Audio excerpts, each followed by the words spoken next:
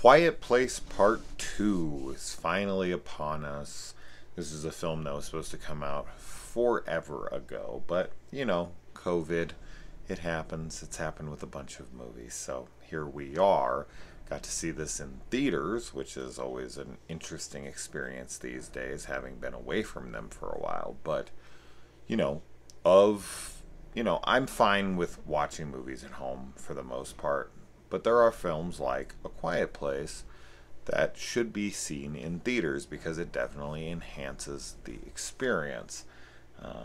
Once again, this is a film that relies heavily on sound. Now, or the lack thereof, should I say. I'm going to say this.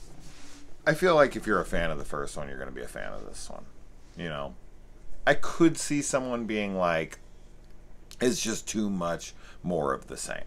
I could definitely see that argument. But I feel like this is the next logical step in the story, and that it's very well done for what it is.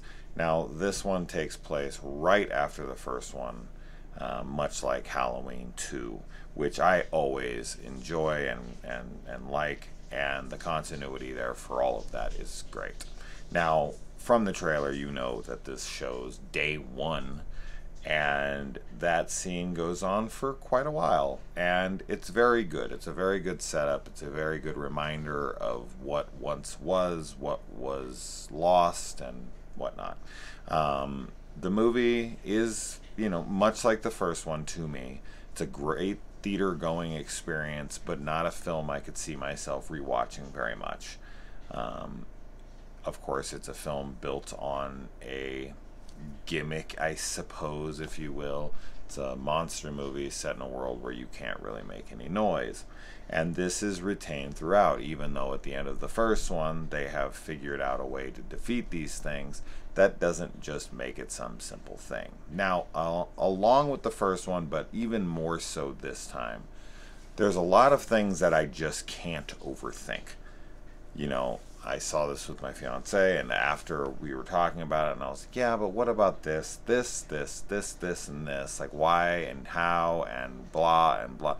And it was just like, you know what? No. I'm not going to do that. I'm just going to take the film for what it is. And that's just it. I don't feel like this film series is deep, right? It's very surface level. It's about...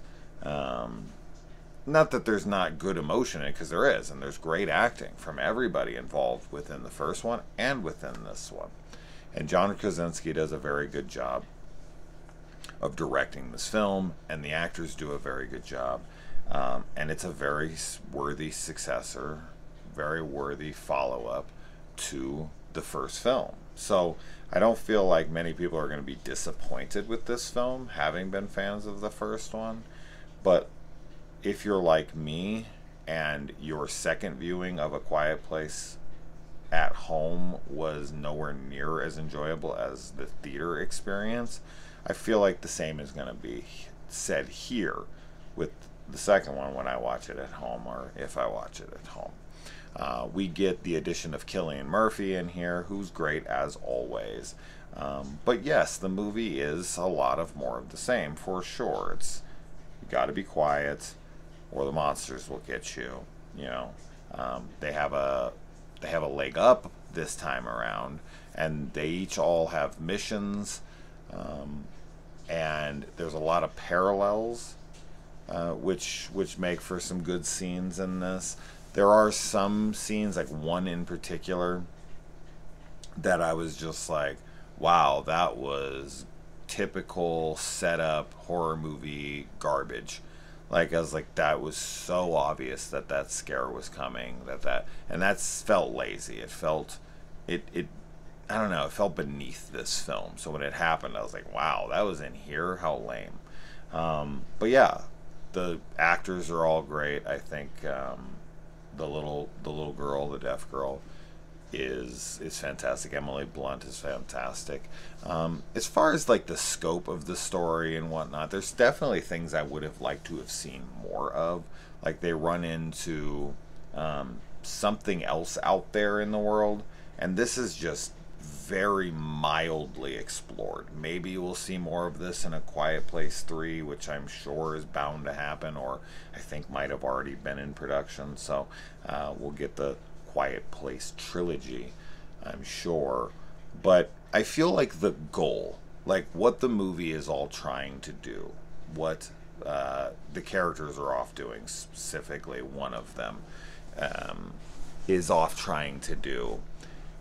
This is where my brain goes and starts to try to think about it too much, because it's like, how would that really benefit anything? Like, if I was doing a spoiler discussion right now, I could break down why I find that to be so silly and why it really doesn't matter. Now, the third film could come along and fix my issues with it, because there would need to be way more to that plan than what ends up happening and where it ends. It's like, okay, you did that, but that doesn't really do anything.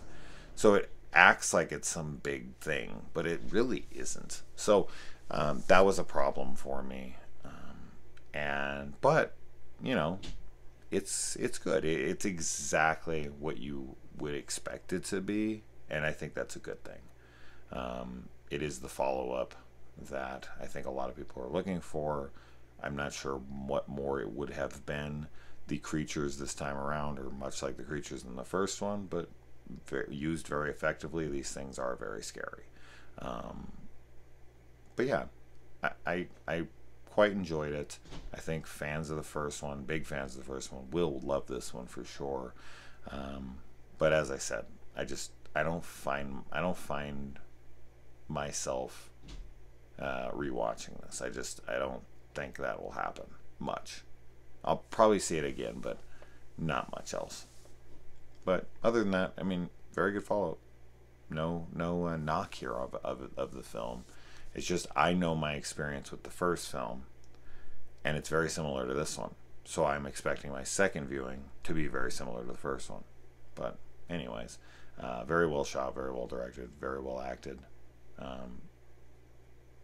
Don't overthink it. I think that's really what it comes down to. Just enjoy it how it's presented. Kick back and be quiet. Anyways, let me know when you see it. Adios.